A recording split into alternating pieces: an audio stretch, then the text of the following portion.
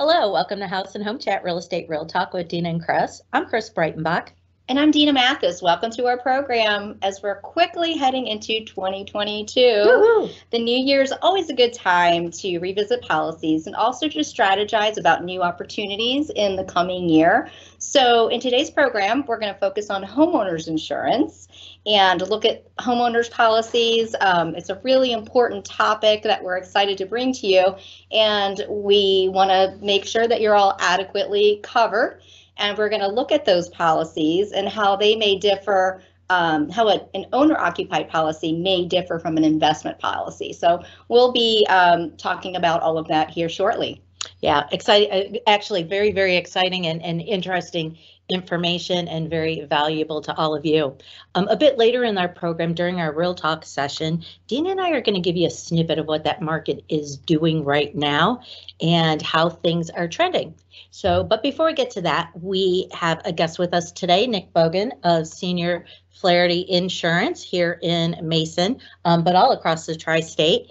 And he's going to share some valuable information with all of us about homeowners policies for both homeowner occupied and investment properties. Welcome to our program. No, thank you for letting me come. I'm excited to be here. Yeah, we're glad to have you. Thank you. The market's changing quite a bit, whether it's COVID or or you name it.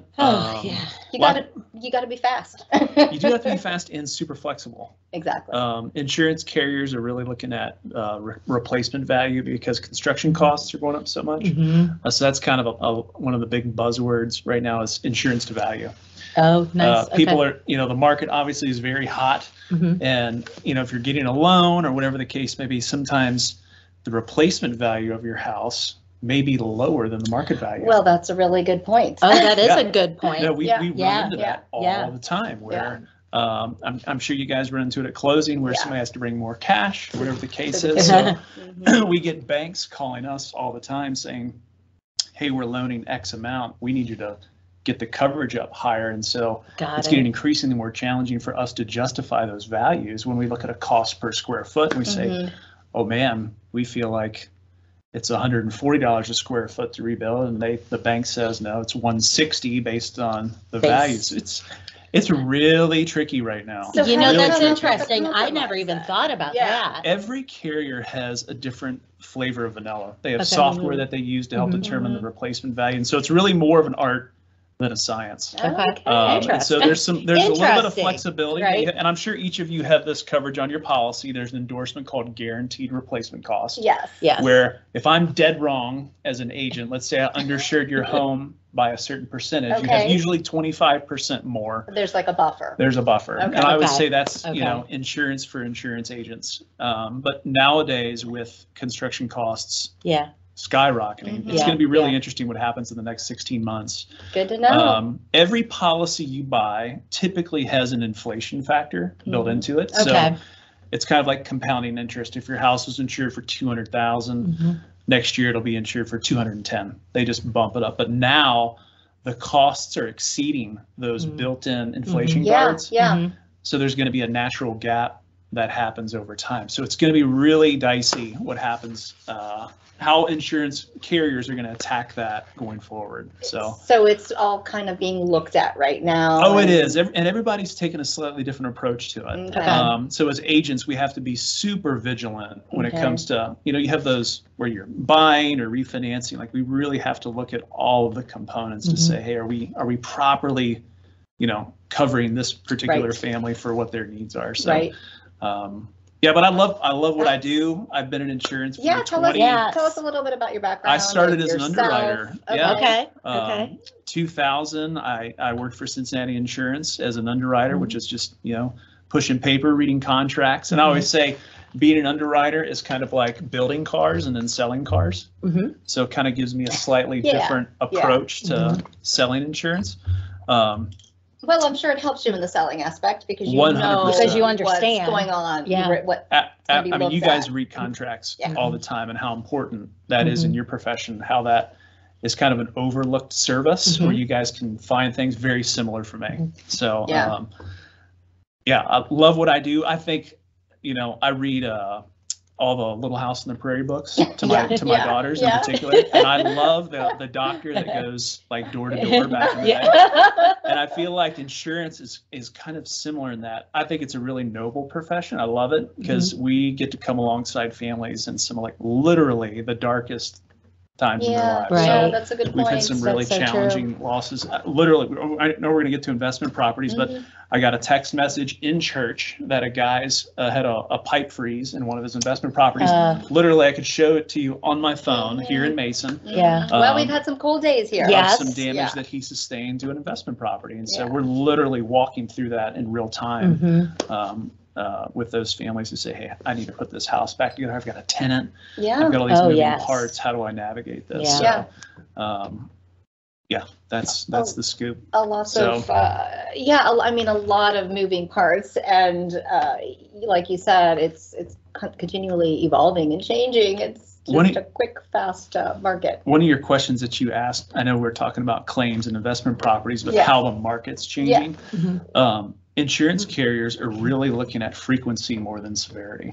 All right. So it used to be a lot of people and it used to be health insurance too, where you kind of use your health insurance as a maintenance policy. Like you would go for every sniffle, every cut. Well, now, whether it's your employer, they increased your deductibles, HSA got introduced. So now it's like more catastrophic care. Well, insurance policies are moving in that same direction. So you can really get dinged like, hey, I had my gutter pulled away from my house. I've got a little bit of stainage. I'm going to claim that. Well, then maybe you have a wind damage and you claim that. So if you get 2 or 3 of those, under your belt, it can really adversely affect your ability to secure coverage. Which brings me to a question, and then I'm going to ask 2 questions. Yeah, go for it. So my first question is, I've been in my house 20 years. Oh boy. I've had 3 claims over those 20 years. Is it a disservice for me to stay in my house? Do I need to move so that I now have no claims? Yeah. Because I'm like, over 20 years, it's not been bad. Yeah. It's kind of like Vegas. Those claims, they don't stay in Vegas. They do follow you home. So even if you move, they're still gonna. There's these large reporting agencies. One was the hurricane we had come through. 2008, Ike, one of the worst years of my life. Yeah, literally like lived and breathed at my office settling wind claims. But as a result of that, how wind claims get settled now, particularly in the Midwest, has changed dramatically. There were so many wind claims after Ike in 08 and 09, even into 10, that now when you have wind, those claims get really scrutinized by every insurance carrier. So if you have an older roof, they used to replace those, but now insurance carriers have changed their language where they're depreciating those roofs because they're like, hey, we realized after Ike, we replaced a lot of 30-year-old roofs. And so insurance carriers are like, hey, we're not in the home maintenance business. Those roofs should have been maintained by the homeowner, but obviously they're expensive. That's a really, other than your HVAC, the roof is like the number one thing, and windows. Roof, windows, and HVAC are the 3 biggest ticket items. Apart from renovating something interior, like that's a big home maintenance spend. Stay in your house. Build equity. I'm not an investment guy. There is a plan there. Yes. Build as much equity as you can. Stay there. Do all you got to renovate the way you want, like live in it like you're going to live there till you die. But don't, because you need Chris to help you move on. True. I should be moving. Are you an empty nester? No? Yeah, empty nester. I've got the big 4-bedroom, 2-story, and we live in 2 rooms of the house, maybe 3 tops. And we both work from, my husband and I both work from home primarily. So I'll say we live in 4 rooms of the house. But we're not planning to move. I'm gonna have to help her move sometime soon. Yeah. But it is something that I think about is, I look as my clients are moving into their home and looking at what prices their insurance. That's where inspections are so huge. The thing that we always miss at closing, and I'm constantly calling the listing agent. hey, do you know how old the roof is? Yeah. Do you know when the HVAC's been updated? Yeah. So as the buyer, Yeah. those are two big things that can really help drive your insurance costs down. Yeah, that's a good question. So that yeah. was my those are second determined. question is, right, we're working with clients, and whether it be an investment client or somebody who's buying an owner-occupied home, what are the considerations that go into the cost of their insurance? Yeah, sure.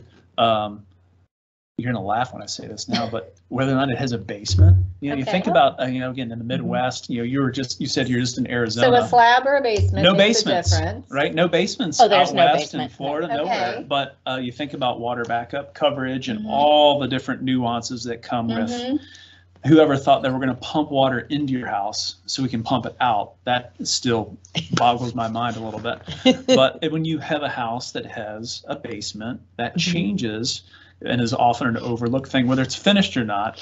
People don't think about the cost to clean up if something happens to that sump pump. I have been, we were in our house 9 months and our sump pump backed up and it's a mess. Like it's just such a disruption to your life. The floors, the ceilings, floors, everything. drywall, you name it. And thankfully this was like rainwater, not sewage water. And sewage is a whole different kind of animal. Yes. Oh yeah. But yeah, buying those houses, obviously, and this guy I referenced who had the claim, the house is on a slab. Okay. It'll be a lot easier to, because water is going to find the lowest point, right? So whether it's a leaky dishwasher or refrigerator, I mean, it's going to go to the basement. So thankfully, in this instance, he doesn't have to clean up a basement, but whether or not you have a basement is big. Yeah, that's interesting. Yeah. So there's certain general criteria. I think so. I mean, not that you're going to preclude that as a buying option Right. if you're an investor, Right. but it's certainly something that you want to make certain you've got covered, because a lot of people like those. It's not a basement; it's a lower level. Yeah. It's a living space that people spend a lot of time in now. It's square footage. It's square footage. It is square footage. Yeah, we just finished ours. You have to come over I and take a know. look at it sometime. But yeah, I hear all about it. our kids spend a lot of time down there, so you want to protect that. Yeah. So, and that can be an attractive thing for somebody who's buying investment property. So you want to make certain, like, hey, can I put this all back together if something happens? Yeah. But yeah, aging, I mean, again, we have to recalibrate how we tell stories, because it used to be, 20 years ago. We're like, man, it's actually 40 years ago. Somebody said the age between us and 1970 is the same age between 1970 and 1918. I saw that. I did, and it just Holy blew my cow. mind. Right. I know. Don't make me feel it. Yeah. But so that's the biggest thing, is like, if you're going to own an asset that's going to appreciate in value, you gotta just like your car, you got to do all those. You got to change your oil. Right. You got to check your brake pads. Same thing Keep it with your maintained. house. Yeah, those are all All big. good So points. how much does like the clue, like what is a clue report and how does that affect it? Comprehensive loss underwriting evaluation. I think is what That sounds good. That's what That clue sounds stands good. for. I In think. a purchase contract, it's the clue report. I'm going to bomb this. on the underwriting days. But yeah, and for your driving, it'd be motor vehicle report, MVR. Yeah, but clue report, what's nice about that is you can see claims from the prior owner. So I know oftentimes those things have to be disclosed, but if it's something small, maybe it doesn't get disclosed, but pops up on a clue report. Right. So we've found some things where, whether it was a leak, and it's so broad because that report will say water damage. Yeah. Was that from a toilet? Was that Right. from a dishwasher? Right. Yeah. It's hard to determine. My main thing, and I'll shout it from the mountaintops, whenever somebody buys a house, go in and replace every supply line with a braided metal line. So whether it's your ice maker on your refrigerator or your dishwasher, usually they come with a plastic line, a plastic. Okay. Those things, because They you're snap. moving they're just so brittle over time. So Yeah. I say, check all your supply lines, call your plumber, replace them all with a braided metal gonna line. have It's unbelievable the damage Write that down. water can do. Unbelievable. It is Just a unbelievable. small little trickle. I had a client who, it was a refrigerator that was moved, and they were moving in, and this teeny tiny little trickle of water in like 12 hours created a huge I'm going to show you disastrous pictures mess. of mold when we're finished here of a basement that had a leak in their kitchen that was unaddressed. And you cannot believe how, it's a $40,000 mold remediation job as a result of it. Yeah. So yeah, that's big. That's big. So are there different types of riders that can be added to policies if you have, certain situations? I mean, I know, okay, so if you're in a floodplain, obviously you need flood insurance, but are there other things like that you should consider as add-ons? Or is in Ohio covered? Yeah, in Ohio, there's kind of a general contract that's governed by the state, and then there, like you said, there are tack-ons. So there's enhancements that you can add, and usually a bunch of enhancements get bundled together in one endorsement that adds a lot of stuff. But even separate from that, again, talking about older homes, one of the new things that they've just added, and especially in Lexington Park, is trees are getting bigger, right? Yeah. So service line coverage is a big thing. So tree roots growing into wires and pipes and all that thing. We've had, you could spend $10,000 to $20,000 digging up your yard. Well, on newer neighborhoods, you don't necessarily have to worry about that, but on more mature neighborhoods that have a lot of big trees, huge problem. And so again, the insurance industry responded with an endorsement called service line coverage, where now you can add that on. So if you have an existing policy, you don't know this. No. What should you do? Boy. I own an independent agency. So I will shout out from the mountaintops. I love that, you have captives, State Farm, Nationwide, Allstate. I'm a big fan of the independent system. It's the system I grew up in. But regardless of whether or not you have an independent agent or a captive agent, have a relationship with that person. Like, feel comfortable calling them, other than to pay your bill, to say, hey, here's the situation I'm dealing with. Give me as much advice as I can. Again, a buddy of mine, Brandon Smith, he's an agent in Missoula, Montana. He always says the difference between a contract and a contact is the letter R, and that's relationship. It's like you want to know the person who's protecting your most valuable assets. That's a good point. Have that conversation for sure. So how often should you sit down with your insurance agent to review your policy? I mean, as a general rule, kind of any big life event. I always say, like, if you're buying a car, my oldest son, and you may be there soon. I used to your oldest son is driving around my son these days. I used to only be able to talk in theory and commiserate with people. I'm so sorry that your insurance is going, but now I've got a driver, and so you can fully expect. I mean, anybody that's got a young driver will tell you. I had two boys. It's $2,000 extra a year. It's expensive. It's significant. It's significant, whether son or daughter. But youthful operators are really expensive, and so especially boys. But back to your question, any kind of life event. Job change, renovation. Maybe you're thinking about moving or buying a new car. You're investing in property. I mean, those many are of us don't know if we're adequately covered because to Chris's point, you've been in your house for 20 years. Right. It hasn't caused you a problem. Haven't revisited it exactly, and so these are all good tips. you think you're good, right? And but things do change. Absolutely. And the point about the trees, right? We even think from an inspection perspective, if you're buying a house in Madera, a 100-year-old house, or Hyde Park, I'm going to suggest a sewer scope, right? I would never think of one in my neighborhood, but you're right. We've got those big trees. Huge trees. Huge trees. It can happen. And not only that, but when you look at a house and you see big limbs, or like even talking about tree trimming. Because that's an expensive thing that we don't typically do in our homes. Right. But if you're buying a house, that would be one of the main things that I would consider is like, hey, I want the owner to trim those trees back. Right. That's a big thing. It comes up on every inspection report, whether or not, you ask for it or not. I guess if it doesn't get done by the seller, it should get done by the buyer. For sure. Right. Yeah. Right. Yeah. So nowadays, every insurance policy that we write, the carrier actually sends somebody out to do an exterior inspection. So we've even caught things.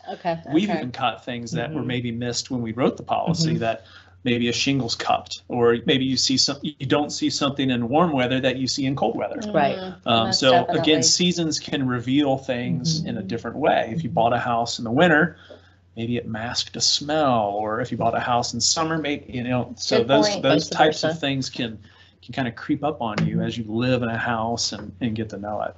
So let's say you are interested, or a homeowner is interested in exploring other carriers. What do they need to supply you with in order to get a quote? For our agent, and this has been really tough because you guys have a lot of relationships, and all of them are built on trust and transparency. And so we've actually gotten to the point now where we don't do it perfectly. We don't do it every time, but we always want to see the person's existing policy, always, every time. And a lot of times people are unwilling to provide that because they feel guarded or they don't want to see. You know, I wish I had control over pricing, that I can say, hey, Dena's a great friend, I'm going to give her the friend. And we just can't. But that's still a perception that, oh, you might not give me the best price, or maybe you'll just save me enough to make me want to switch. But if we're going to build relationships on trust, I always say, hey, you may have a great policy and it may be priced really competitively. And if it is, I'm going to tell you that. But I want to see it. I want to see where the deficiencies are, and then make recommendations and do kind of compare and contrast. I hate doing, everybody says, well, just give me apples to apples. Well, what if your apple's like a crummy apple? Or what if your apples don't include the sump pump? Exactly. Or to the point where you haven't reviewed your policy. We never give an apples to apples comparison. I think that you're doing your people a disservice. But any kind of prospect, person you hope is a customer, you're really not doing a great job to say. Good point. So it's just about sitting down, having a conversation, and providing. Get a good picture about, you know, why are you looking to switch? Is it just price? Because if you ask people, I know we're all price sensitive, but usually they want a good value. Like they want the best policy at the lowest price, and so really get to the heart of. And I think value's a good word, right? Because you know, oftentimes I don't care if it's the cheapest. If I have an issue, that's what matters to me. And you know, how is that treatment versus, so that cost versus value is huge. Huge. Yeah. So that's usually where we start. And then we have a series of kind of intake questions. For some reason, this past year we had a ton of dog bites.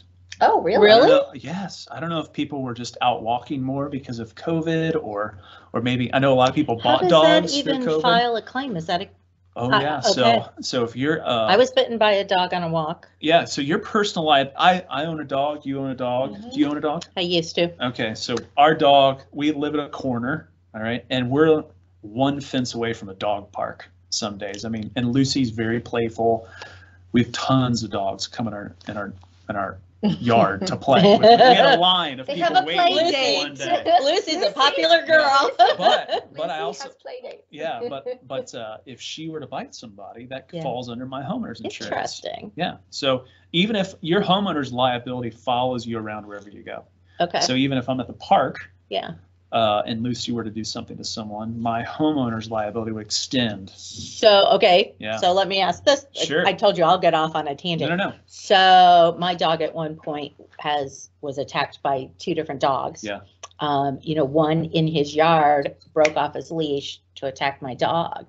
We probably could have 100% had them claim that. Absolutely. Interesting. I mean, this has been a number of years ago. The things you don't know if you don't sit down with your insurance agent. I'll tell you, emergency. That was expensive. And you know, the one. I mean, in both cases, my husband and I were each bitten, and we were fine. Oh my gosh! But we were each bitten. 2 different incidents, 2 different dogs. Interesting. Yep. Never even crossed our mind. Considered that it might be. Now, how is that? Is that different than an umbrella policy, or what is an umbrella policy? Yeah, so I would say think about how an umbrella policy, and I love the word umbrella because it literally is over. I know I have one, but I don't know what it means exactly. So it's over and above the stuff that you have. Okay. So if something really catastrophic were to happen, your umbrella would drop down to provide additional coverage. So but it is a little doesn't cover different things. It's just above and beyond coverage. Above and beyond. So it is a little bit broader in some things. So we've had, again, we have social media now. So you think about defamation claims, people making comments about other people and then saying, hey, I was defamed by somebody or slandered. Right. Oh my gosh. People can get sued for different, and that's where an umbrella. So that's where the umbrella policy would be a great thing to have to protect yourself if you get a little mouthy one day, you know. So me? You guys are all looking at me. We just met. I'm not going to make any presumptions. I'm like good behavior today. I do love, and that's the part of my job that I think is really rewarding. Yeah. Again, whether it's a fire, a car wreck, death. Well, it's pretty fascinating, all the things you don't know. And our agency in general, we're pretty hands-on. And hey, real quick, I don't know if you guys get the Deerfield Mason magazine, but we were voted best agency in the North. So that's a little plug there. So we don't, I mean, I did vote on that, but that's a vote.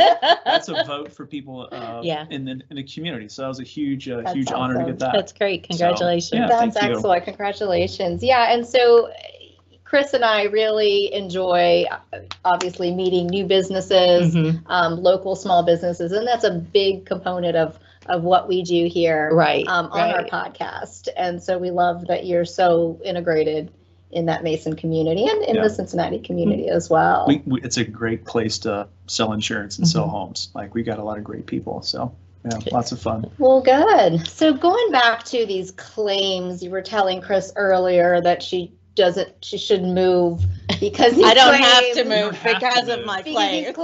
Because of her claims that she's filed over time. But how long do they actually follow you? Is there different carriers take different approaches to that. If you have some houses, unfortunately, just have ongoing water issues. I mean, I'm sure you guys have seen that where basements are just wet, whether no matter how much drainage they put in, whatever the case is, and so. Depending on the carrier, they'll look at that history and say, man, this house just has a history of water claims. What's going on? So it really is for carriers that are more hands-on, they'll take you become less two-dimensional looking at a piece of paper, and they want to know. That's why it's important for the agent to have a good relationship with that company, because we've actually saved people from getting canceled by calling an underwriter and say, hey, well, here's what's going on with her house. Yeah, this was a sump-up claim, but this one was, hey, the dishwasher, leaked. It was a one-off kind of thing. You got a new dishwasher. It wasn't related. But usually it's 3 to 5 years. 3 to 5 years is how long they'll look at those. Yeah.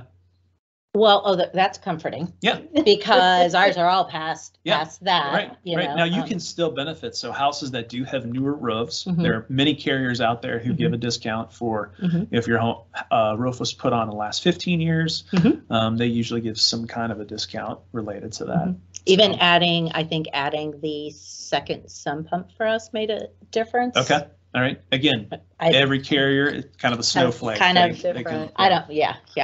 Very interesting. I always say, home security monitoring systems. So that benefits you. That benefits you. Okay. There's actually a new device now. A lot of carriers will give they'll detect a water leak. Oh, in your basement where there's that shut-off valve. There's a lot of really great technology out there that, again, Bluetooth or wireless, where it will detect. It kind of learns how your house runs and can detect if water's running consistently. It'll tell you, like, hey, there's a leak somewhere. And so sometimes those leak detection devices can save you money on your insurance. So adding those things then can benefit you in your policy. Policy, and just think about long-term costs. Too.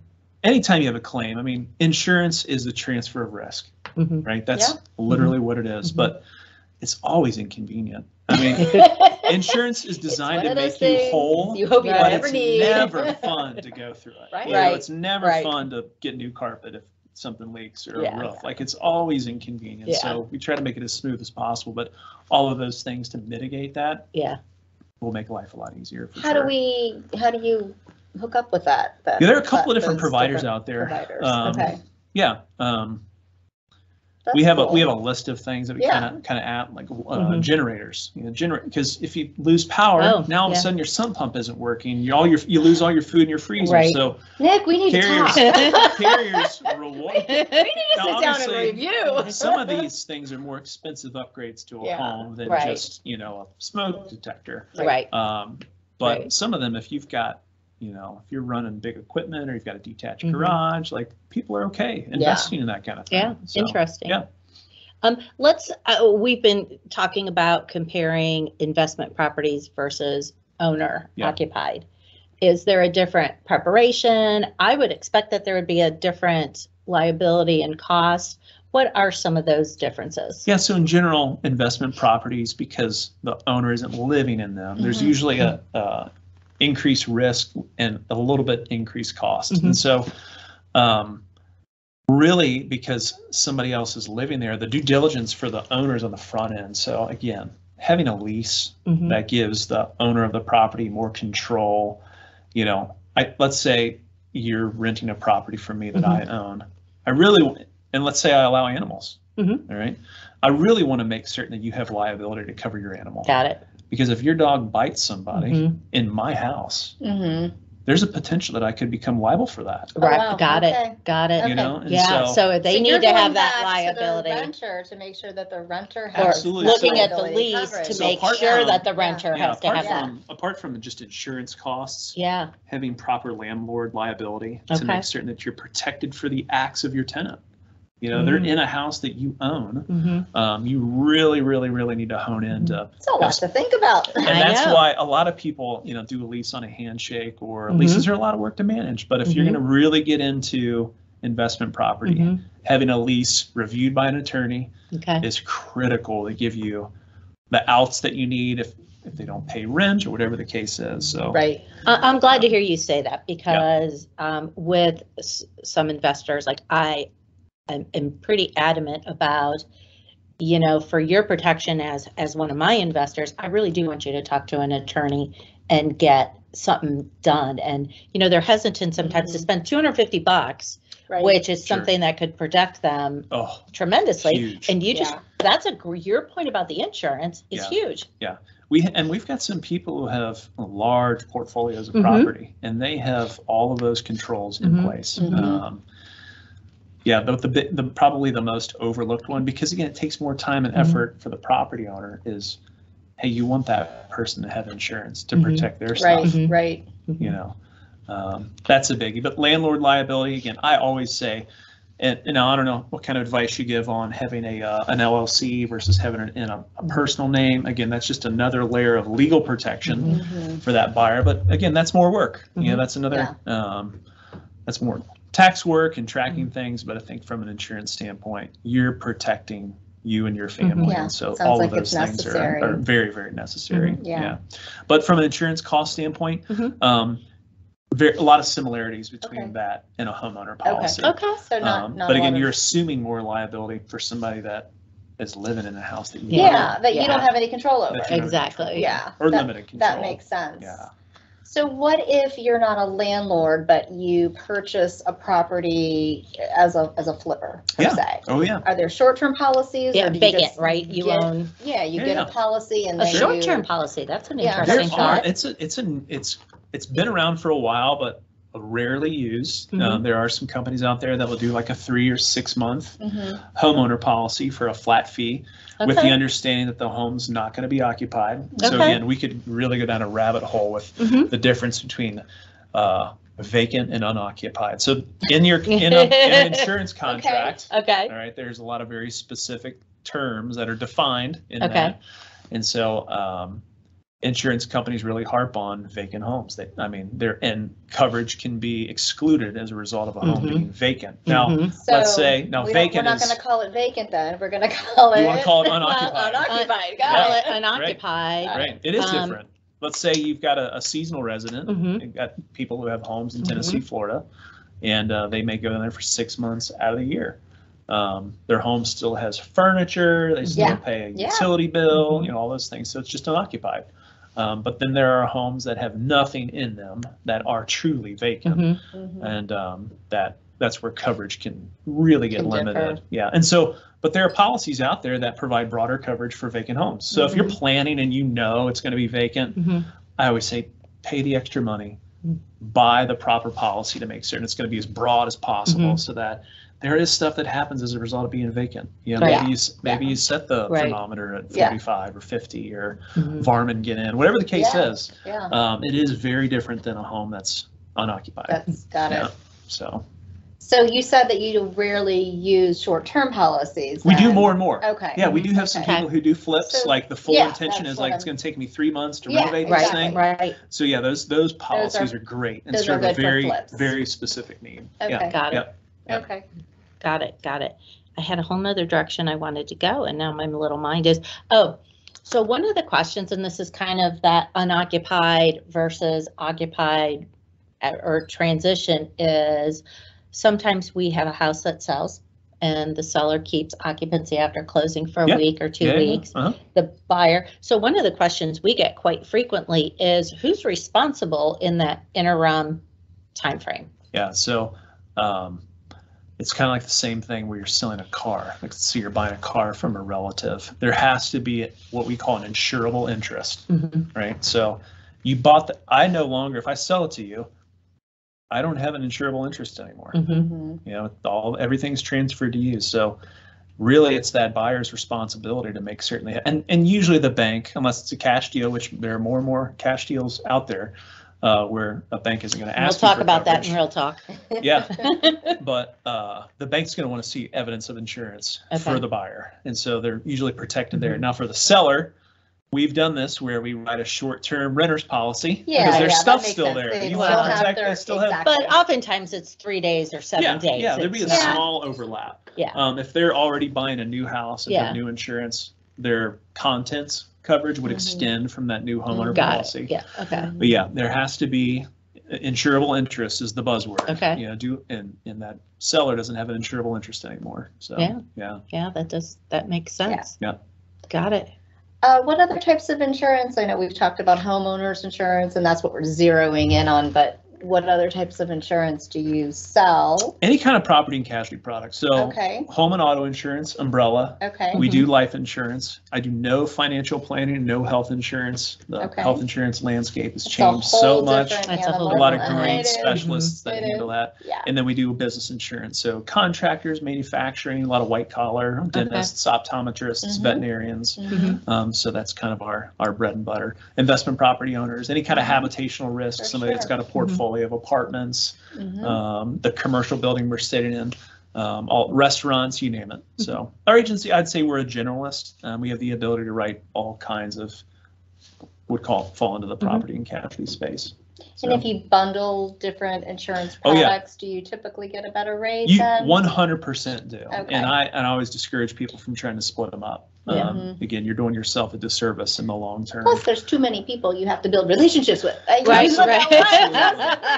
Yeah, absolutely. Yeah, you're spot on. You're spot on. That's the best part is, you know, trying to make insurance and real estate less transactional and really relational. Like we want to have people as clients for 5, 10, 20 years. And the best part is we do have those generational, like 4 or 5 generations of families now in our agency, which is so fun to see. And it's like, yo, I remember when you got in an accident, you're 16, now you're 30 with your own kids. And so, yeah, those are great. Those big scary thoughts. Yeah. What is if somebody wants to review their insurance or needs insurance, what's the best way to get in touch with you? Or they can call our company? agency. We got a great website. Years ago, my partner had the foresight to buy mason-ohio.com. Oh, so isn't that smart? So senior that Flaherty smart? Insurance, as our partners, our founding partners are 2 amazing families, but sometimes people butcher how to spell senior and Flaherty. Well, yes. And so Senior. yeah, a couple different ways to pronounce it. So our website is mason-ohio.com. Or senior-flaherty.com, and then you can request a quote right there, or reach us through our website or our phone number. So, yeah.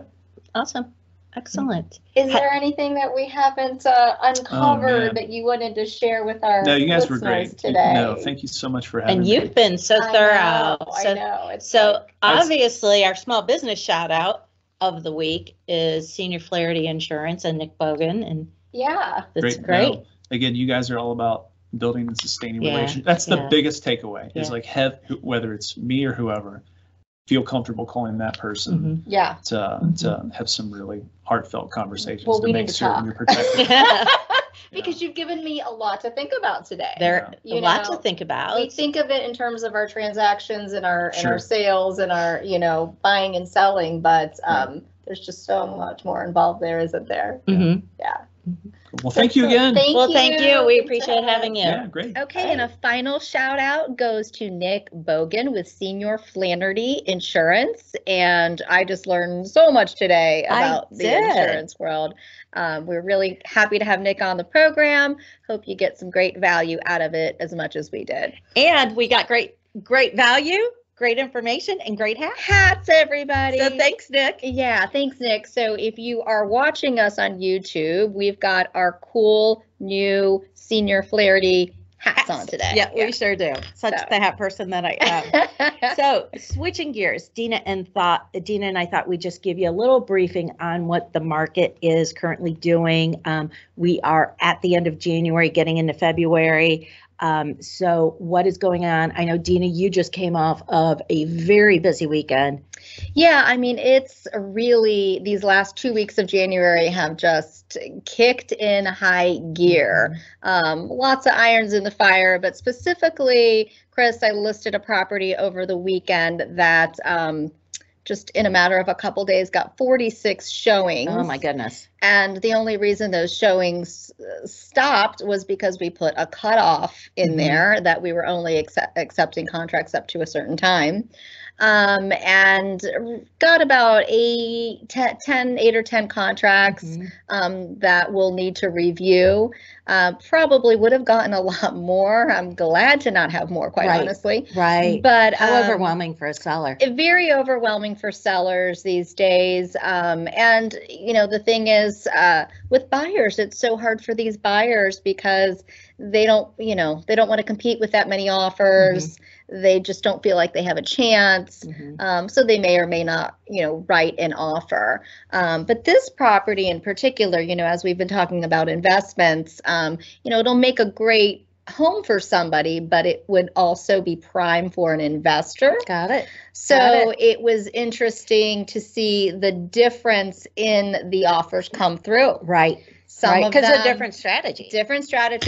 Some of them were, cash offers. Others are FHA. Others are conventional. So you've got contracts across the board that are really varying because it is more of a prime investor property. So yeah, that was a busy weekend. Yeah. And you've got a lot going on. First off, before we even get to your clients and all these busy buyers, we have to congratulate you. Well, thank you. Because you are now a grandma. I have the newest title. It is grandma, and I got to go spend a week out in Arizona and spend time with my son and his wife and their new baby, Leo. So it's been wonderful. Leo. That's awesome. It's great. And then you had to come back and you hit the ground running. Whole debacle getting back, but got back in the early morning, Sunday morning, and hit the ground running Sunday to show properties. And I've been working with several buyers. And I'll tell you, the beginning of 2022, I felt like we were getting a little reprieve. Homes were actually sitting on the market for just a hot minute. You could actually breathe. I don't know what happened this weekend, but I came home to, Dena, exactly what you were saying. One property that I saw with my clients, first off, we were even having a hard time getting in. And the agent shared, she's like, we've had over 40 showings in 2 days. And 9 offers just even at that point. And I'm like, there's one house where they even cut off showings because they're like, at some point, enough is enough. And so, my heart goes out to these buyers because you can't even get in a home. There's so many people. Yeah, there with COVID, they can put restrictions on the home. As far as the number of people going through the home. So you really have to be flexible if you're a buyer. And if your client works, they can't take off work to jump and see these homes, and other people can. My heart goes out to these buyers. Crazy. It's really challenging. It's a challenging time. So in these last couple weeks, I agree. I mean, we just went all in. And what do you think? What are some of your thoughts? Well, a couple of things. I mean, one, I think it is typical this time of year because we start to slow down there around Thanksgiving. Everybody's more preoccupied with the holidays. And then come January, I can't even tell you how many people were calling me at the end of January or at the end of December saying, come January, we're thinking about moving. So I've had just in the last couple of weeks, so many conversations and listing appointments with Yes. people getting ready to put their homes on the market, because it is amping up. It's that time. And I will of say year. that's a big difference I'm seeing too, is the number of people, and it gives me hope, who are considering listing their home Yeah, I now. hope so, right? Mhm. Fingers crossed. Fingers crossed. I call it light switch day, Yeah. and it keeps coming up in my Facebook memories, right? Hey, it's light switch day. Yeah. It's the day that the light switch goes on for real estate. So you're right. I think it's a little typical. You know, I think this, we continue to be short on inventory, For sure. and I think that makes it compelling too. Yeah, I mean, the lack of inventory out there, it's been the same song we've been singing for some time. We hope to have more. If you are thinking about selling your house, now is the time though, because some things are changing. Interest rates went up. And I think buyers are running out because now they're panicked. Yeah. That they're not going to be able to get into the house they want. Yeah, they're making, they're really looking at things from the perspective that they'd rather get in now than later, because your buying power is less, right? It does. It goes down as the interest rates go up. Yeah. So in a couple of weeks, we'll be actually looking at interest rates and talking with Kathy Lamb, and I'll be excited to hear more about what she has about the interest rates. So we'll table that conversation. Thinking about that, we've been talking a lot about investment properties. It's going to be one of our themes this year. Kathy will address that too. Yeah. You know, one of the things I do want to point out though, is we keep talking about this compelling market. And so I pulled today how many new listings came on the market in the past 7 days. And from a residential perspective, there are about 400. And 186 of them are under contract. So 50% are under contract. That came on the market when? Within the past 7 days. Oh, okay. So there's the other 50%, and it may be that they listed yesterday, right? Not very many homes list over the weekend, but there are 50% of them that are still out there. And so, you know, it is important that maybe as a seller, you're doing things correctly, and that pricing is still important. That condition is still important, right? Because buyers are not buying everything. They're not buying everything. They're all going to the same house. But it is a revolving door. It is a revolving door. And you will see the same buyers over and over again, right? So what do you think of this market? What do you like? What are your pointers for a seller? If you're a seller, I would say sooner rather than later. I'd agree with that. Most definitely. You don't think that the rates, you know, are going to affect you. Maybe you're not, you know, maybe you're moving out of state. Maybe your, you know, situation is changing, but it's going to affect that buyer. Right. So really the biggest bang for anybody's buck is like sooner rather than later as those rates change. And, you know, preparing your house, like you said, not taking, you know, months to prepare it, but doing those small things now to get your house fixed up, ready, and show condition is going to really help add value too. Yeah. Because values are climbing, they're creeping up. But, you know, like right now I've got a seller who's going to put a roof on their house. You know, they've got a 30-year-old home. They don't have any leaks, but they're going to put a roof on because, you know, that's important. And that's a wise, and that is a good selling point of a home. Yeah. So love that. Great points. So don't wait till March. Don't wait till March. You know, and we never know. I mean, we've been hopeful for 6 years that this listing inventory is going to start to switch a little bit. We know, Dena and I've seen it. We know it's going to happen at some point. Right. And so, you know, who knows when, but it will happen at some point. So sell as quickly as possible. So what do you think that means for the buyer? So for the buyers, gosh, I think so many things. Probably my first piece of advice is be 100% prepared, other than use Dena and I. That's the first piece of advice. Be 100% prepared for both, having all your financials in line and your strategies. Yeah, for what you're going to do with a home. I agree. Have those conversations with your agent. Know where you're going to go. You know, where you want to go and what your plan is. And, you know, not just the pre-approval, but we've talked about this so many times in the past, but having that conditional approval only be contingent upon, the appraisal of the property. By taking those extra steps and providing all your documentation and getting yourself approved. I can't tell you how many people I had that conversation with over the weekend with these people that wanted to buy this property who hadn't even been pre-approved yet. That are competing with cash offers. Right. But that's your best way to do it, is to get yourself fully underwritten. Yeah. And when I talk about those strategies too, it's there's things like, can I cover an appraisal gap? Is an escalation clause an opportunity for me? And so knowing what direction you might go, and it might be different for different houses, right? With my buyers, we've taken different strategies on different houses based on both the price within their price range and the property itself. Yeah, and their overall love of the property. How much are they willing to put at risk, right? For the right property. And so probably my big advice is write your best offer. Your first offer, just write the best offer. That's great advice. Know that somebody's going to offer the insane, and is that going to be you? And it's, are you willing to write the insane to get a house? That's great advice.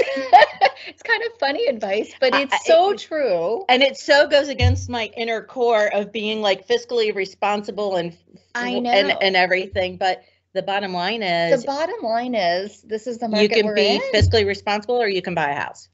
And you're not going to get the house unless you're willing to explore all of those opportunities and all of those options, and decide what you're willing to how you're willing to put your best foot forward. So, and of course, final one is go back to us. That's right. Because we're going to sit down with you and go through all of it. We do watch this market daily and know the little innuendos. Again, 50% of the homes listed last week haven't sold. And so that is a different strategy, and how can we incorporate that to help you? And it's always changing. It's so fluid. It's always changing. So thanks for joining us today. We welcome you to listen to our podcast. Join us next time. Who are we chatting with next time? Next time we are going to go to Union Village. It is a really neat urban suburban community. That'll be cool.